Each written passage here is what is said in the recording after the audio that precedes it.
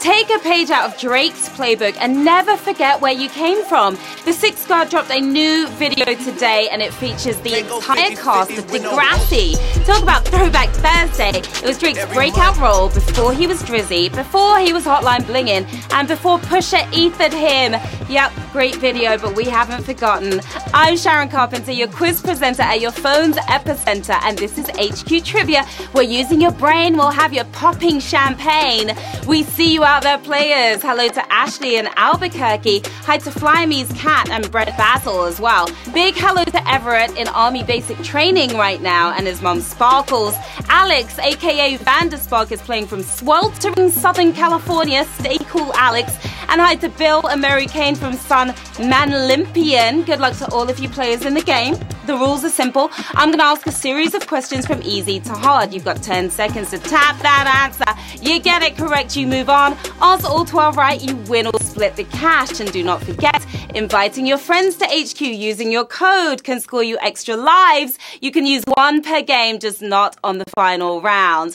And today we are giving away a timeless $5,000 that will get you a sublime outfit for your high school reunion, some really big rings if you've got a really big team, and a whirlwind trip to the Six to see what all the fuss is about. But before you take care, you have to prepare. Let's get to the quizzing, shall we? Here we go with Q1. Which of these is not one half of the dairy product half and half? Milk, cream, ammonia. Is the glass half full or half empty, HQTs? Nothing kickstarts your day like that first cup of Java. I will take milk or cream or half of each, but I will skip the ammonia. Thank you very much. Ammonia, of course, is your winning answer. 473,000 of you with a caffeine boost here on Q1. Ammonia has a putrid smell and probably tastes even worse. Do not try it at home, folks. Q2. The boxing world's Don King is most famous for being a what? Nitro motor, match promoter, Java coder. If you ask Mike Tyson, you may have a few extra words to add on to that. Tyson gave him a warm greeting the other day, throwing a cup of water in his face. No love lost there, but no boxing match is complete without the match promoter. Of course, 428,000 of you with a knockout punch. When it comes to fights, the best thing you can be is a promoter. No punches to the face, just H2O instead. Way better. Q3. What is 10 to the 6th power? 100, 1 million, 1 trillion. I'll take any of them if they come in dollars. 10 to the 6 equals a 1 with 6 zeros after it. Roughly the amount of times I'm going to watch that new Drake video. Yeah, it's 1 million is your answer. 324,000 of you are 1 in a million.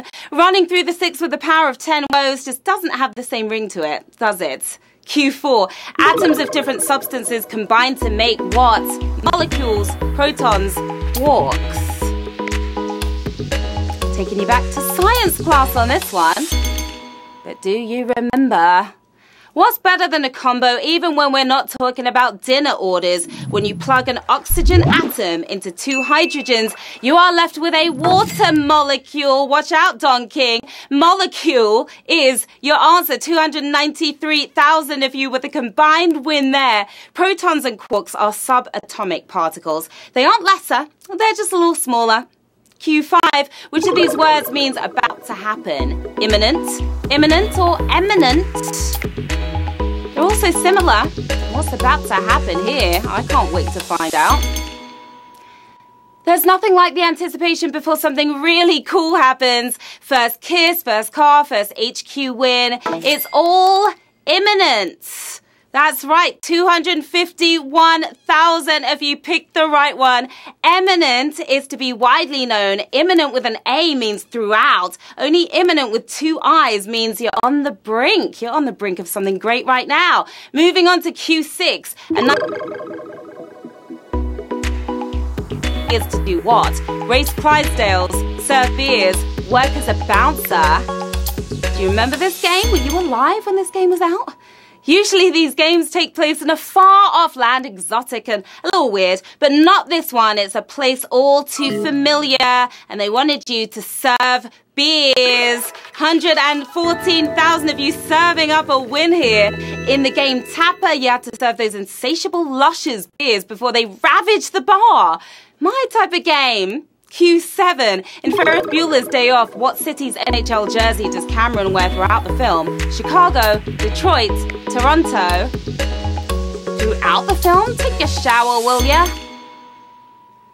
A classic film that never fails to get me dancing. Whether it was to Ferris or hockey teams, Cameron took loyalty very seriously, especially when it comes to Detroit and those Red Wings. 58,000 if you totally nailed that one.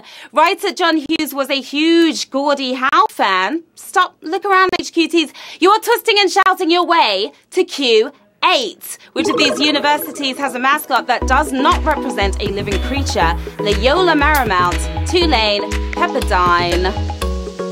How well do you know your mascots? Now, it must get pretty hot and sweaty wearing those massive fuzzy suits and cheering like your life depends on it. But they're keeping it cool over at Pepperdine. Who's dining on that win? That was a pretty brutal question there. 30,000 of you gone, but 24,205 of you dining on that win. Now, inspired by their Malibu location, Pepperdine's mascot is a wave of water named Willie. Nice shirt there, Willie.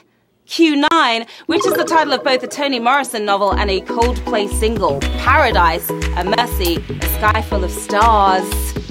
Great author, great band.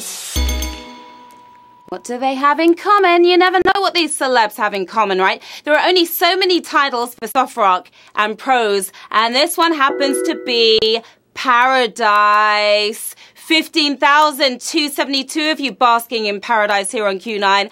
Paradise was an Oprah's Book Club selection and Coldplay single. We all know true paradise, though, is just knowing Oprah in the first place. I want Oprah to be my BFF. Q10. What is the only U.S. state with a unicameral legislature? Nebraska, Oklahoma, Kansas. Less complicated than it sounds. There is nothing wrong with having only one house. We can't all be real estate titans. Nebraska is the state we are talking about here. 6,467 of you still in a great state on Q10. 49 of our states have a state senate and either a house or state assembly. That's a bicameral legislature, but Nebraska is keeping it minimal. Q11, the penultimate round. Let's go. Which CSI spinoff used The Who's Baba O'Reilly as its theme song? CSI Miami, CSI Cyber, CSI New York. So many CSIs. Which one could it be? So many crimes, so many cities, and even more theme songs. Keeping those bodies warm with their hot jams. It's CSI New York for the win. 2,213 of you got that one right. The creators of CSI are clearly the Who fans. 2 of their other tracks were used for the other 2 shows. DNA kits at the ready, because we're investigating the final round with 2,213 players left in the game and 5,000 big ones up for grabs. Who is about to win big today? Let's find out. Q12, which has been the last name of only one U.S. Supreme Court Justice. White, Rutledge, Thomas. Fingers crossed for all of you. The most powerful judges in all of the states, even more so than Judy. We had a John Rutledge and a Wiley Rutledge as well. A Byron White, but was he a one and only? Don't doubt it. Only Clarence is the pioneering Thomas on the bench. Thomas is the winning answer, and we have 847 winners. You smashed it.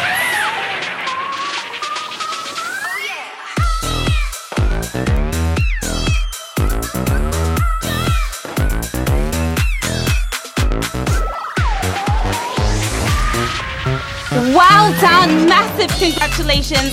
847 winners this afternoon. What are you going to do with the cash that you just won? That's $5.91. We've got Crab Chick, not feeling crabby at all after that win. We've got B-Gaff 214. He didn't make any gaffs in today's game.